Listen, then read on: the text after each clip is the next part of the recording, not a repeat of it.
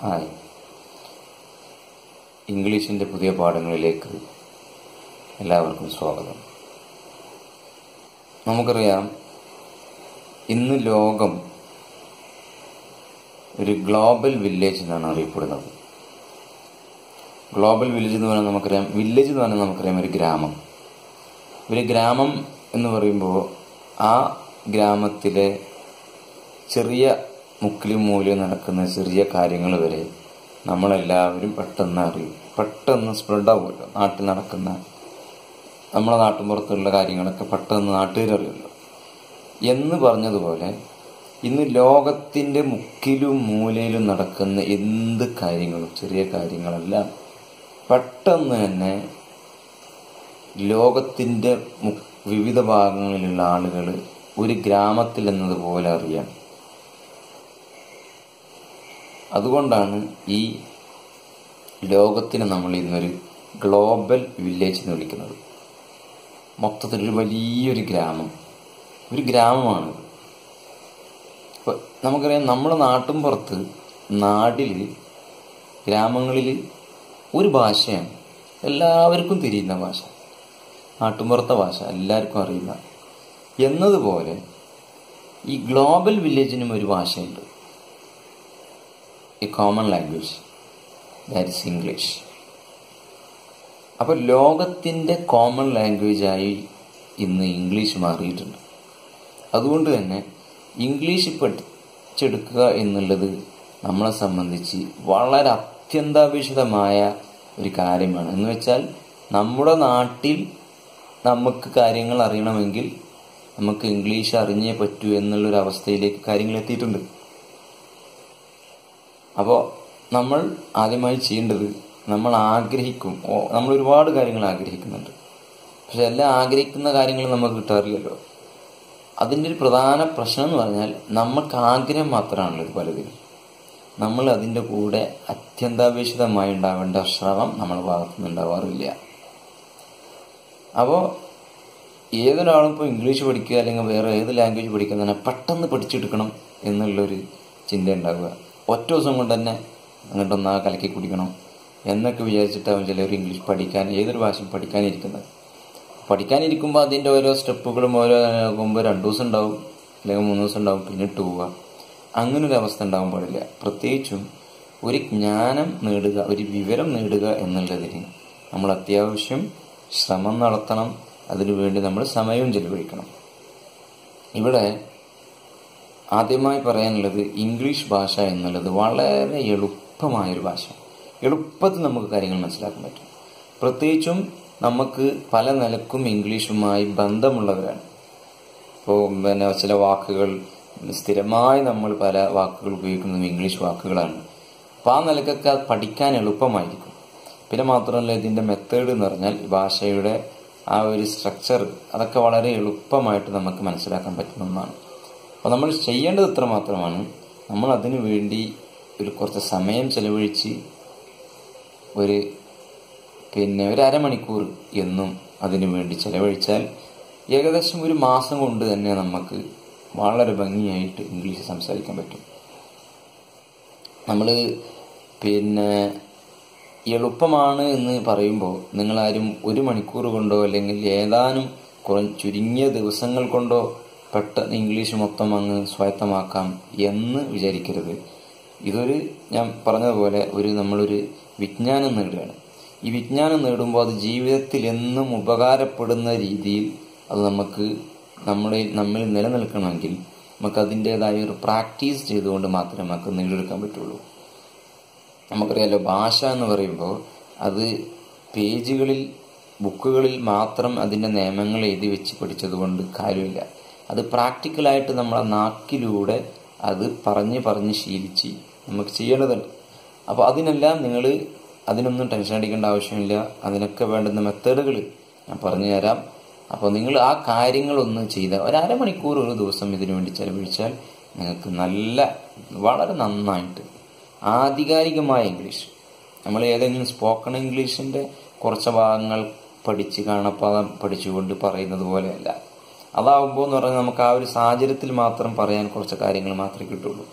ഇതിൻ്റെ ഗുണം എന്ന് പറഞ്ഞാൽ നിങ്ങൾക്ക് ആധികാരികമായി പഠിക്കുന്നത് കൊണ്ട്, പ്രത്യേകിച്ചും ഇത് പിന്നെ ഈ ഒരു കോഴ്സ് കൊണ്ട് നമ്മൾ ഉദ്ദേശിക്കുന്നത് സ്റ്റുഡൻസ്, ടീച്ചേഴ്സ്, അതുപോലെ PSC എക്സാമിനുകൾക്ക് വേണ്ടിയൊക്കെ ശ്രമിക്കുന്ന ആളുകൾ, ഇവർക്കെല്ലാവർക്കും ഉപകാരപ്പെടുന്ന രീതിയിൽ ഏറ്റവും ലളിതമായ രീതിയിൽ ഇംഗ്ലീഷ് ഭാഷ സംസാരിക്കാൻ പഠിക്കുക.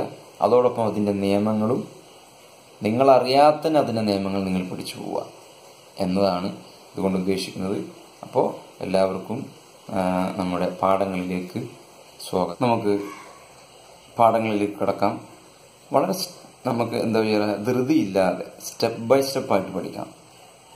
ചെറിയ ചെറിയ കാര്യങ്ങൾ കുറേശ്ശെ പഠിച്ച് അത് പ്രാക്ടീസ് ചെയ്ത് കൊണ്ട് പഠിക്കാം. അങ്ങനെ ആവുമ്പോൾ നിങ്ങൾക്ക് പഠിക്കാനൊരു മടുപ്പില്ലാണ്ട് കുറേശ്ശെ ചെറിയ ചെറിയ കാര്യങ്ങൾ ഇങ്ങനെ പഠിച്ചെടുക്കാൻ പറ്റും.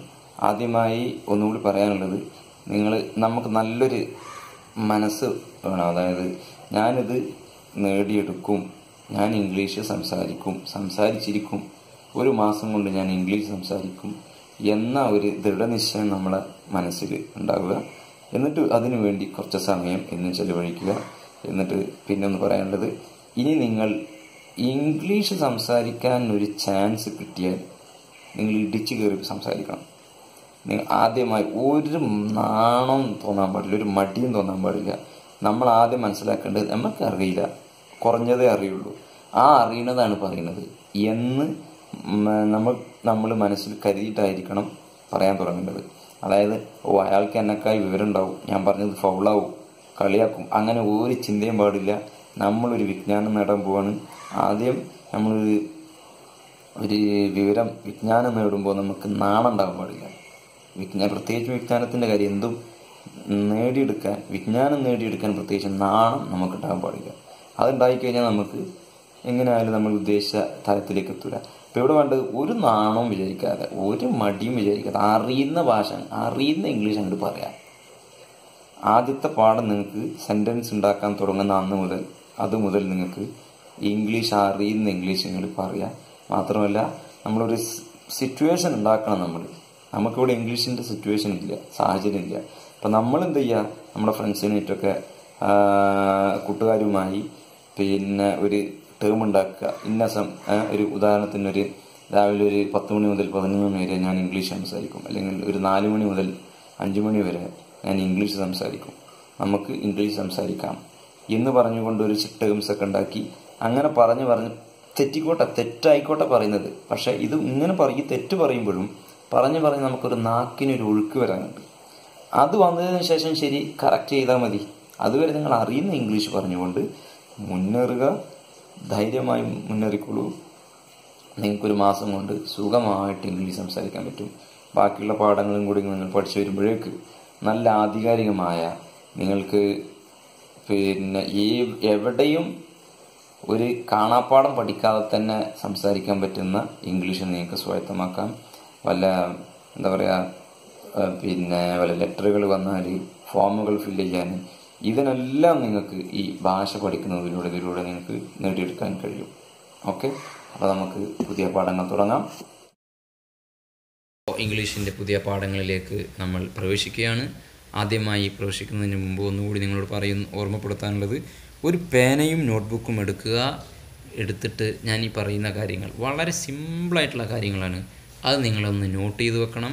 നോട്ട് ചെയ്ത് വെച്ചിട്ട് അതിന് പ്രാക്ടീസ് ചെയ്യാനുള്ള വഴികൾ ഞാൻ പറഞ്ഞുതരും. ആ പ്രാക്ടീസ് അത് നിങ്ങൾ അതേപോലെ ഒന്ന് എഴുതിയും പ്രാക്ടീസ് ചെയ്യണം, പറഞ്ഞും പ്രാക്ടീസ് ചെയ്യണം. അതായത് നമ്മുടെ നാക്കിന് ഒരു ഒഴുക്ക് കിട്ടാനുണ്ട്. ആ ഒഴുക്ക് കിട്ടുന്നത് വരെ നിങ്ങൾ എന്ത് ചെയ്യണം, ഇത് പറഞ്ഞ് വീണ്ടും ഒരേ സെൻറ്റൻസുകൾ പറഞ്ഞിട്ടും മറ്റും അത് ശീലിക്കണം.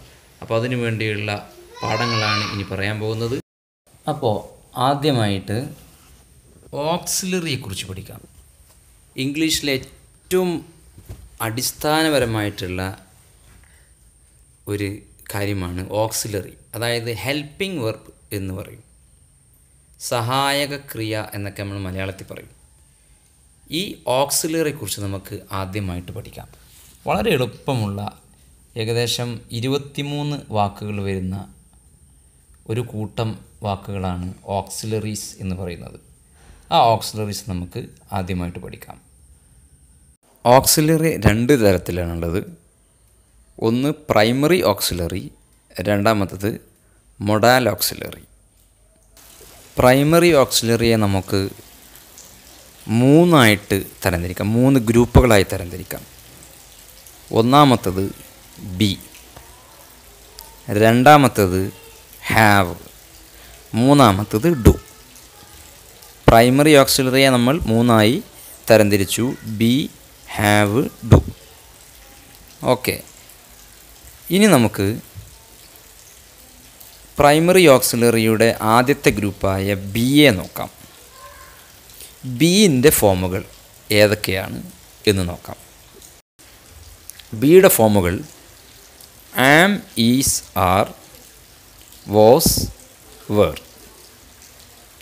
ഇതിൽ ആദ്യം ഒന്ന് മനസ്സിലാക്കുക, ബി എന്നതിന് അർത്ഥം ആകുക എന്നാണ്. മലയാളത്തിൽ നമ്മളതിന് അർത്ഥം വെക്കുകയാണെങ്കിൽ ആകുക എന്നാണ് ബീൻ്റെ അർത്ഥം, ആകുക. ഇതിൽ ഇനി ഓരോന്നും ഇനി നമുക്ക് നോക്കാം. ആം, ഈസ്, ആർ, ഇത് മൂന്നും ബിയുടെ പ്രസൻറ്റ് ഫോമുകളാണ്. പ്രസൻറ്റ് എന്ന് പറഞ്ഞാൽ നിങ്ങൾക്കറിയാം, ഇപ്പോൾ നിൽക്കുന്നത് എന്നാണ് പ്രസൻറ്റ്. അപ്പോൾ ആകുന്നു എന്നാണ് അതിൻ്റെ അർത്ഥം വരിക. ഈ മൂന്നിൻ്റെ അർത്ഥവും ആകുന്നു എന്നാണ്. ആം എന്ന് പറഞ്ഞാൽ ആകുന്നു, ഈസ് എന്ന് പറഞ്ഞാൽ ആകുന്നു, ആർ എന്ന് പറഞ്ഞാൽ ആകുന്നു. ഈ മൂന്നിൻ്റെ അർത്ഥം ആകുന്നു എന്നാണ്. വാസ് ആൻഡ് വേർ, വാസും വേറും ആയിരുന്നു എന്നാണ് അർത്ഥം. അതായത് ബിയുടെ പാസ്റ്റ് ഫോമുകളാണ് വാസ് ആൻഡ് വേർ. ഇനി നിങ്ങൾ ഈ കാര്യങ്ങൾ ഒന്നും കൂടി റിവേഴ്സ് ചെയ്ത് ഒന്നും കൂടി മനസ്സിരുത്തി കേൾക്കുക. ശേഷം ഓരോന്നും പ്രത്യേകം എടുത്തിട്ട്, ഓരോ ഓക്സിലറിയും പ്രത്യേകം ഇൻഡിവിജ്വലായിട്ട് നമുക്ക് എടുത്തിട്ട് അതുകൊണ്ട് എങ്ങനെ സെൻറ്റൻസുകൾ ഉണ്ടാക്കാം എന്ന് നമുക്ക് പഠിച്ചു തുടങ്ങാം. അപ്പോൾ അതിന് മുമ്പ് നിങ്ങൾ ഇത് ഓരോന്നും ഒന്നും കൂടി റിവേഴ്സ് ചെയ്യുക. വളരെ എളുപ്പമായ കാര്യങ്ങളാണ്. അതൊന്നും കൂടി റിവേഴ്സ് ചെയ്ത് ഒന്നും കൂടി മനസ്സിരുത്തി ഒന്നും കൂടി തറവാക്കുക.